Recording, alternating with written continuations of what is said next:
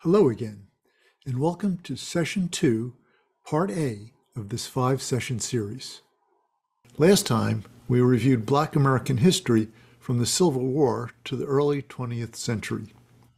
The overriding theme was that over 200 years of prejudice was codified by the Supreme Court in the Dred Scott decision.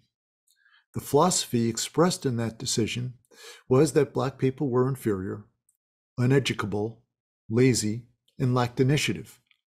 Even though Dred Scott was overturned, the philosophy behind it was applied time and again by the Supreme Court and the presidency to undercut the intentions of the wartime amendments and the efforts of Reconstruction. The corollary to this theme was that Black Americans were invisible.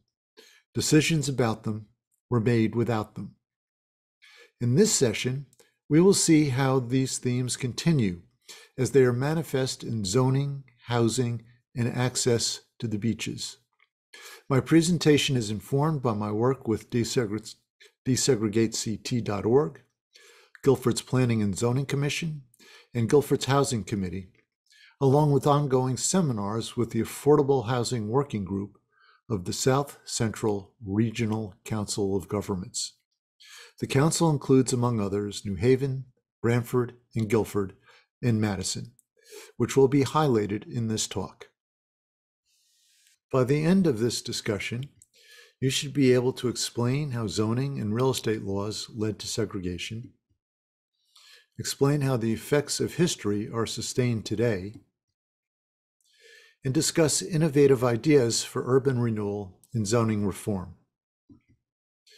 The plan of the lecture will be to tell a story about preserving a neighborhood in New Haven and how Guilford was involved, zoning and development of the suburbs.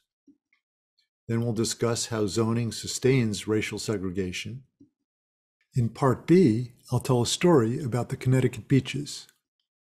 And we'll talk about current efforts nationally and in Connecticut to ameliorate the effects of systemic racism. This story takes place in the Dixwell and Newhallville neighborhoods of New Haven. Now, you might recognize here is Yale University, and here is Dixwell Avenue running like this in Gough Street. And you'll notice the Winchester Repeating Arms Company Historic District. The Winchester factory plays a prominent part in this story. Below it is the Dixwell neighborhood, and just above it is the Newhallville neighborhood.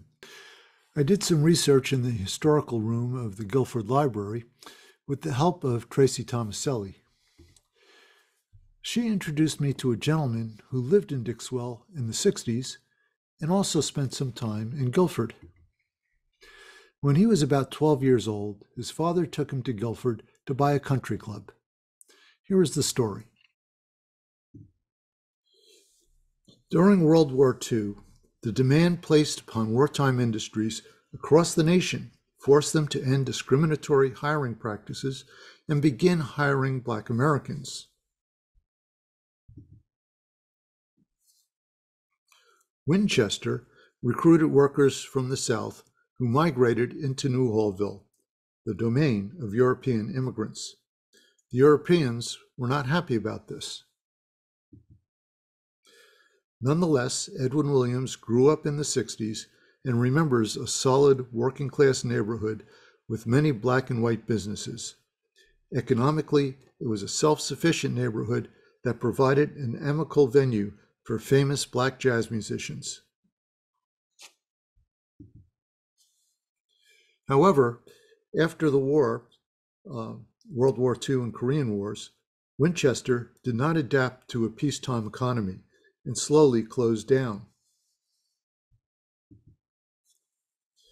The loss of work, combined with racism, the GI Bill, and construction of I-95 led to white flight.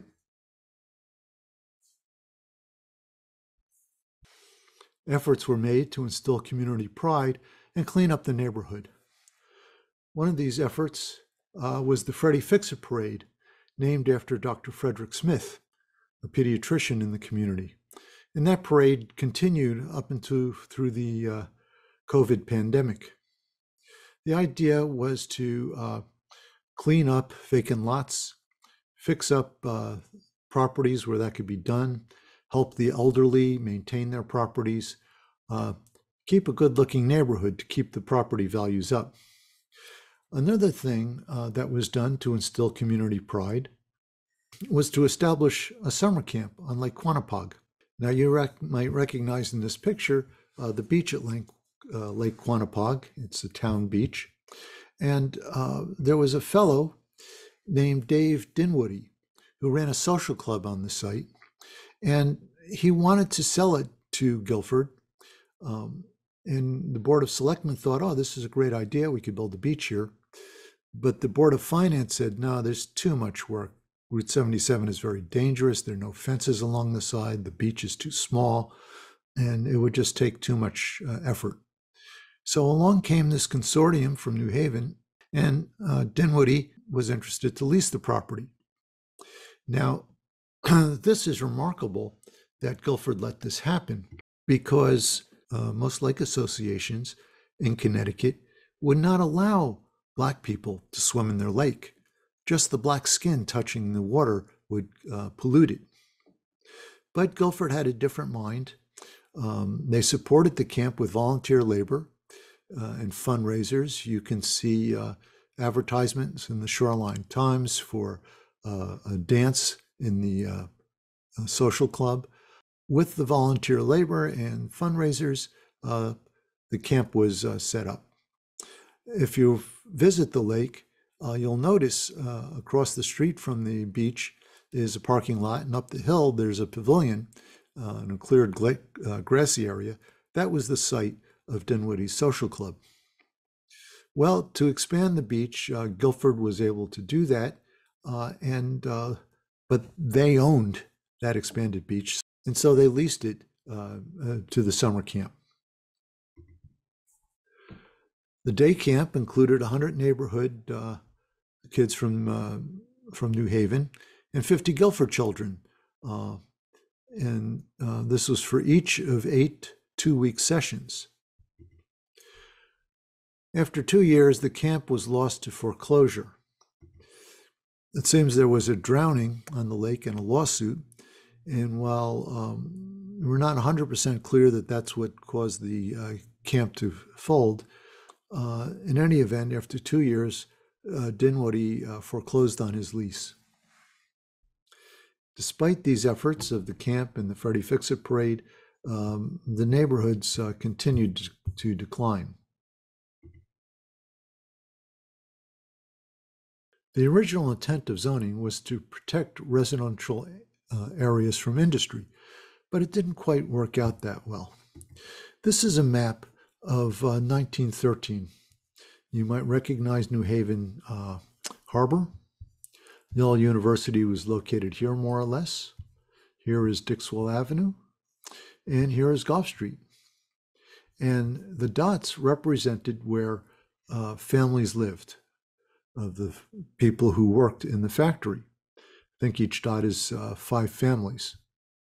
And you can see that they're mostly clustered around the Winchester factory, which was located here. Here's the Dixwell neighborhood.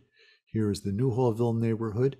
And so people wanted to work close to where, wanted to live close to where they worked. And so they were clustered around the industrial campus. Zoning was invented in New York City in the 20s to protect the residential areas from industry, but it was frustrated by this very fact. Instead of health, zoning developed into a tool for protecting wealth. We need to consider, how did zoning become a tool for segregation?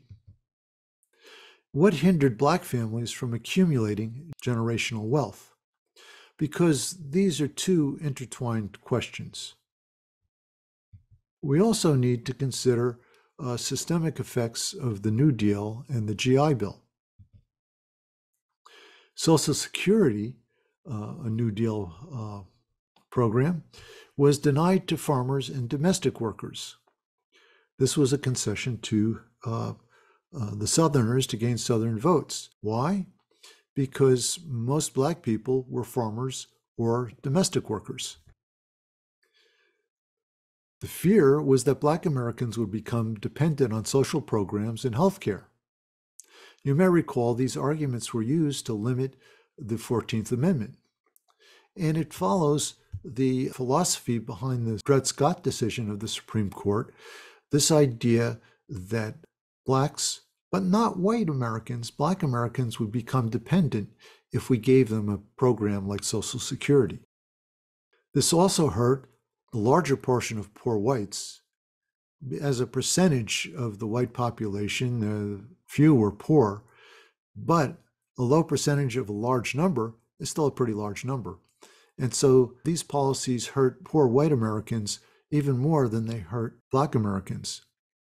And you would think that all the poor should be allies, but white Americans were prejudiced against black Americans, and the wealthy, the politically powerful, used this prejudice to drive a wedge between what should have been natural allies. This same scenario was repeated when Republican states rejected the expansion of Medicaid. It hurt blacks most, but it hurt a lot of whites as well. Expanding this ability to reject Medicaid was made possible by a SCOTUS decision on Obamacare. This is an example of using non-racist language to achieve the same end. Now, the GI Bill comes into play because together with the interstate highway system, veterans could leave the city neighborhoods to move to the suburbs. Black veterans, however, were largely excluded, and this led to white flight from the Dixwell and New Hallville neighborhoods. Let's use Guilford to illustrate the effects of the GI Bill. This graph shows the growth of Guilford and the growth of the high school population. And what we see in the period following World War II and the Korean War, there is an exponential growth in the population of Guilford. And following more or less 10-year lag, there is a growth in the population of the Guilford High School. Now, to understand this graph a little better, to get all the data on the same graph, I had to divide the population by 10.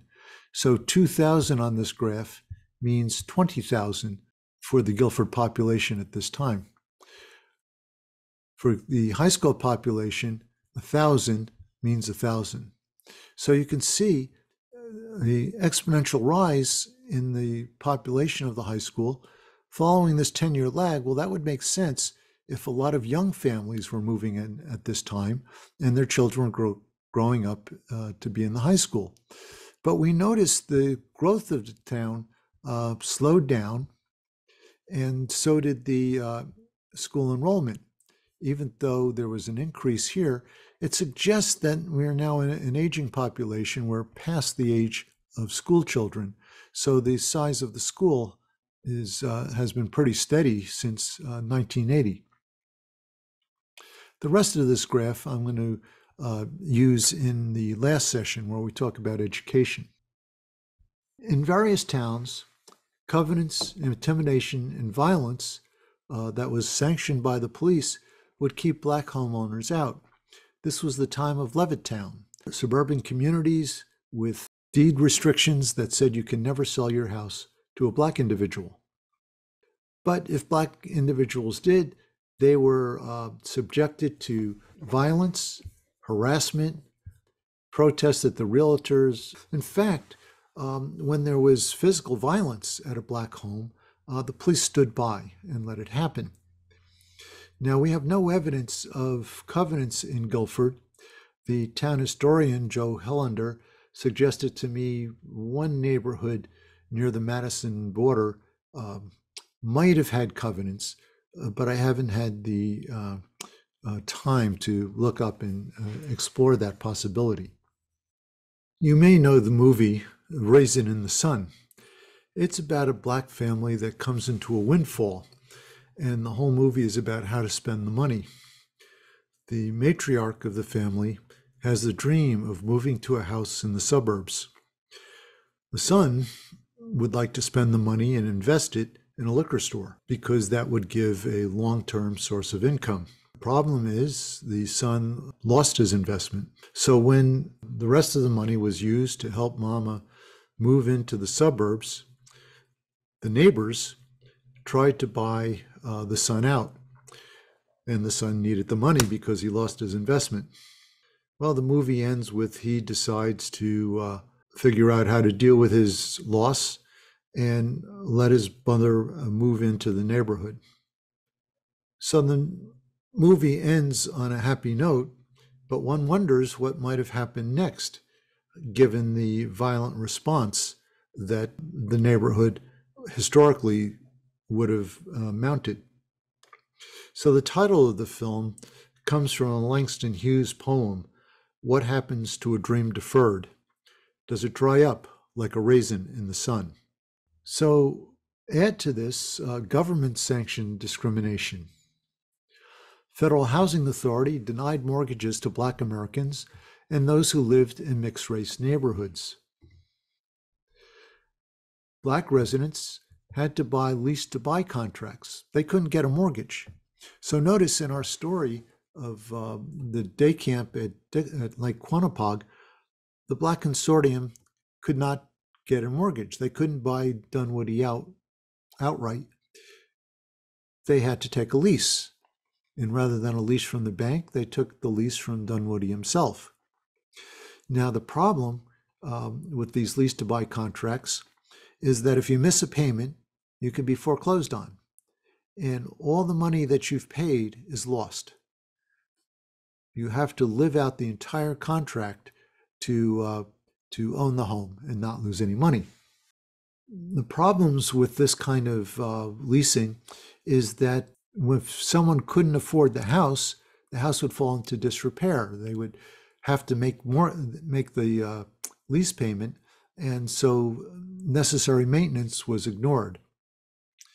And families would take in boarders. The house might become a 2-family or a 3-family house so that more people were contributing to the rent. But this couldn't be sustainable. Realtors would foreclose. They would resell the houses at above market rates without making any improvements, and so on. So there was a continuous decline of the value of the houses, and eventually the houses were razed, giving rise to urban blight. Blockbusting was another technique. Realtors would convince white residents that Black families are moving into their neighborhood. They would buy those properties at below market rates, and they would sell to Black families at above market rates.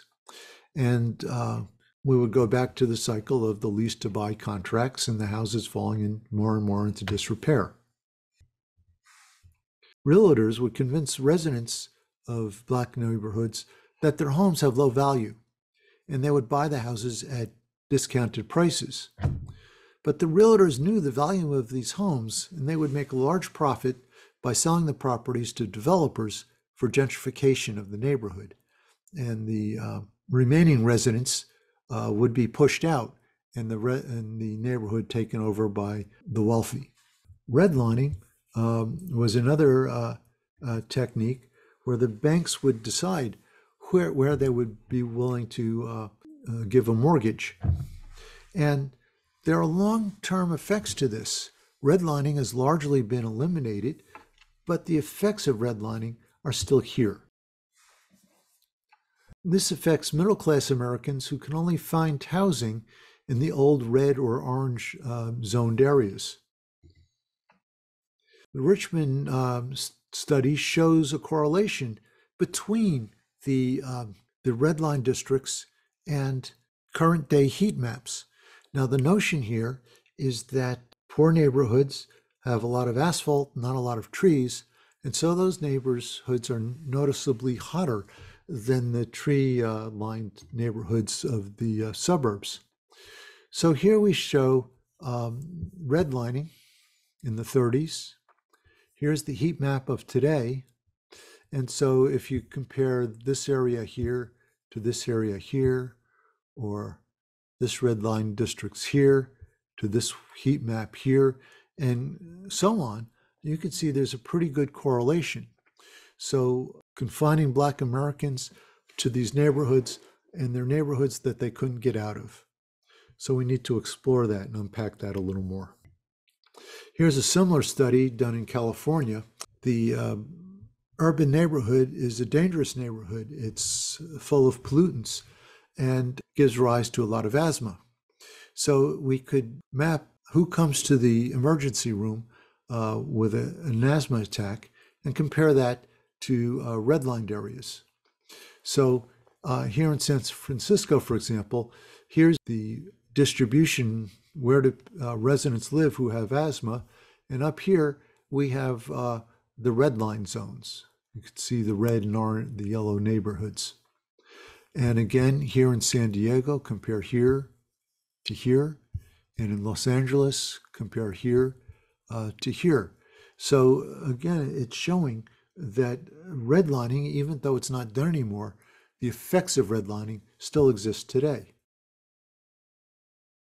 Today, Connecticut is the wealthiest state per capita in the nation, but it's the most segregated outside the South. It's also the most unequal state and outside the South. Now, in the next couple of slides, I'm going to throw a lot of numbers at you, but I don't want you to perseverate on them, just to get a general sense of the situation. So the top 1% of earners in Connecticut earn 51 times the amount of the bottom 1%. There's also a gap in ownership. White citizens are twice as likely to own a home as Black citizens. CT is dead last in housing permits due to 1 acre plus zoning for single family homes. The map on your right shows in blue those regions that are zoned for 1 acre or more housing. This map was generated by the organization Desegregate CT, and if you go to their website, you'll find this is an interactive map, and you can learn about the situation in your own neighborhood.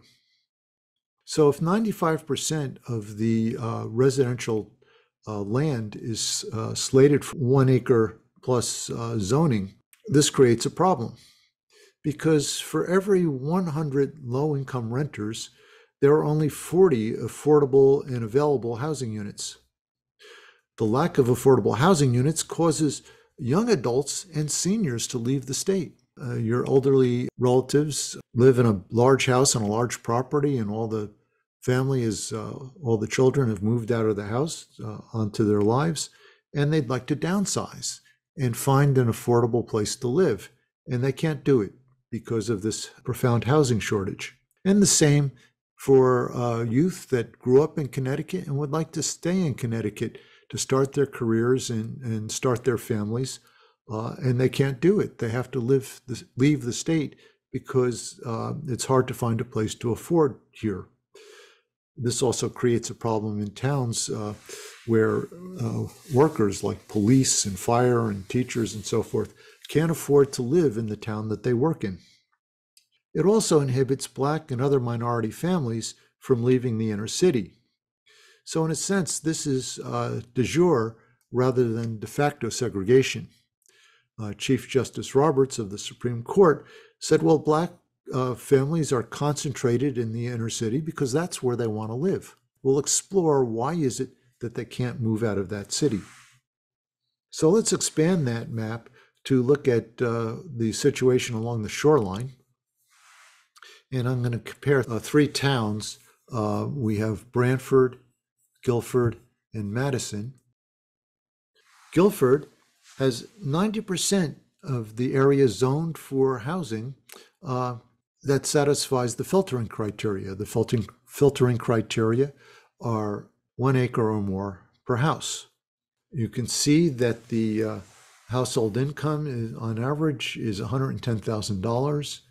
About 12% of the population are minorities, and 30% are cost cost burden means you spend more than 30% of your income on rent or mortgage plus utilities. If we compare that to Madison, Madison is similar in terms of income, somewhat less minorities, and slightly more of their residential areas are zoned for 1-acre families. And a similar amount, 31%, are cost burdened. If we go on and look at Brantford, we see that a lot less of their land is for 1 acre or more zoning. That means the density of housing in Brantford is more. The household income is less. The number of minorities is somewhat higher. And the number that are cost burdened are 40% of the population. So let's unpack these facts and understand that generational wealth accumulates primarily through home ownership. But the explicit racism for most of the 20th century that we've just discussed a slide or two ago prevented Black Americans from accumulating wealth as quickly as white Americans. The wealth disparities were established prior to the 1960s, and they were perpetuated despite the civil rights movement. Recall the heat maps and asthma maps that we just discussed. The effects remained from government-sanctioned redlining, predatory realtors, and the GI Bill. Zoning became, and still is, a major tool for maintaining segregation. Now, we might not think of us as racist today, but the system is designed to effectively be racist, have a racist outcome. We refer to this as systemic racism. And it raises the question, do those of us who benefited from white privilege have a responsibility to use their wealth and power to undo the status quo? So let's look at some of the factors that affect the accumulation of wealth. First, there are health disparities. The inner city is a toxic environment. There's increased asthma, fewer groceries and parks, increased violence. And it's been demonstrated by reports, research published in public health journals, that mental health improves when you move to the suburbs. There are disparities in education, and these stem from the health disparities. So consider a child with asthma who can't get a good night's sleep. Therefore, it's hard to stay awake in class and focus on the lessons. Such a child might even act out and be regarded as a problem child. Mental health plays an important factor. And it's been shown that if you move into more secure housing, so-called Section 8 housing in the city, stress is a little better, mental health improves somewhat, but a move to the suburbs has a profound effect both on parents and small children. With much better health comes the ability to be a better student in school. Now, the other issue here is most schools are funded by property taxes. And so if you live in a wealthy neighborhood, your property is expensive, and so tax on your property yields a large amount of money. The mill rate or tax rate can be very low, and you have adequate money for a well-funded school. But if you live in the inner city, property values are low. Even if you live in a middle-class Black neighborhood, property values are still low. So you have to raise the mill rate. You have to have more expensive taxes in order to raise more money to fund the schools and so many other services that the town provides. But you can never raise the mill rate high enough to generate the kind of income that a wealthy neighborhood could generate. So you still have underfunded schools. Therefore, it's a double whammy. It's more expensive to live there, and you get less bang for the buck for your money. And then there are incarceration disparities. Black youth are more likely than white youth to get mixed up in the criminal justice system. And the war on drugs is a good example of the unfairness of this. Crack cocaine is predominantly found in the inner cities, where powdered cocaine is traditionally found in the suburbs. So a white child in the suburbs gets caught with cocaine and probably will get a slap on the wrist, a very light sentence. But for a black youth who is found with crack cocaine, this is a big problem because crack cocaine is penalized far harsher than powdered cocaine, even though medically they're both the same. There's no physiologic difference between the two forms of cocaine. And so the black youth are charged with a felon. And once you become a felon, your life has a very poor prospect because once you get out of jail, you can't get a job because you have to check that box that says, were you ever a felon?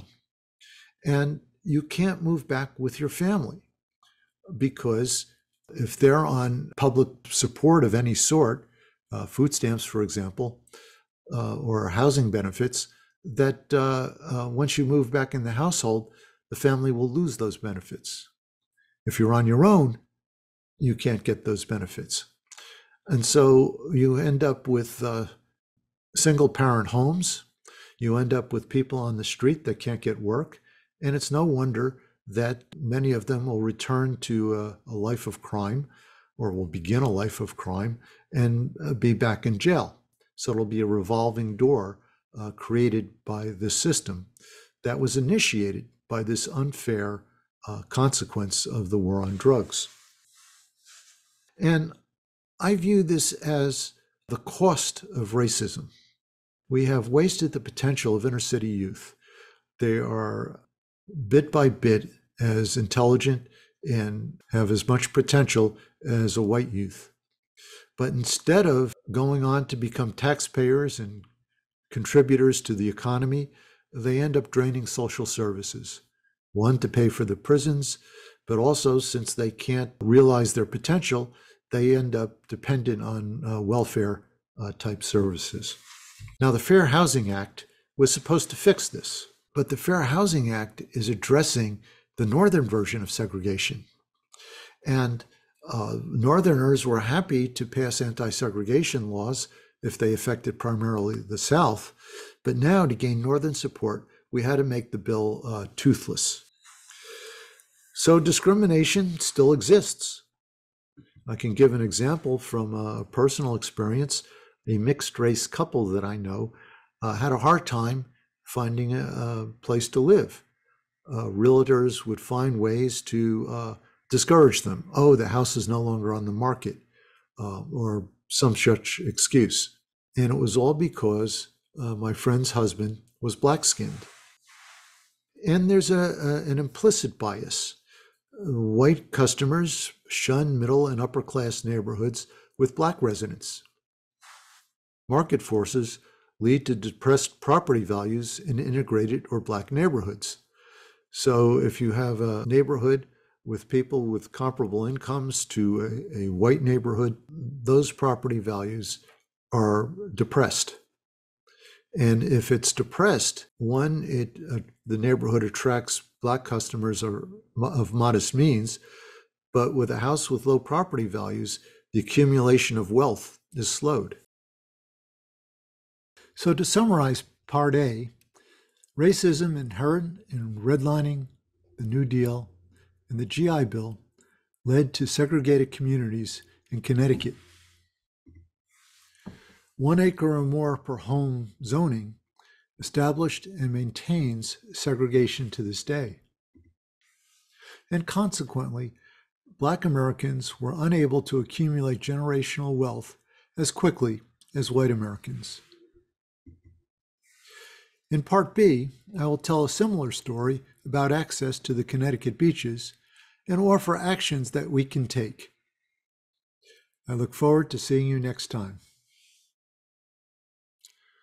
I would like to thank Dennis Culleton from the Witness Stone Project, Joel Haylander, Guilford Town Historian, Errol Davis of the African American Heritage House in Chautauqua, New York, and Camille Borders, Princeton University, and the African American Heritage House for their helpful discussions. Carol Rizzolo provided help and encouragement. Edwin Williams and Charla Nietzsche provided stories about New Haven's Dixwell and Newhallville neighborhoods. Special thanks to Tracy Tomaselli, the Historical Room, the Guilford Free Library, who provided research materials and helpful suggestions. Please feel free to contact me at larry.rizzolo@gmail.com.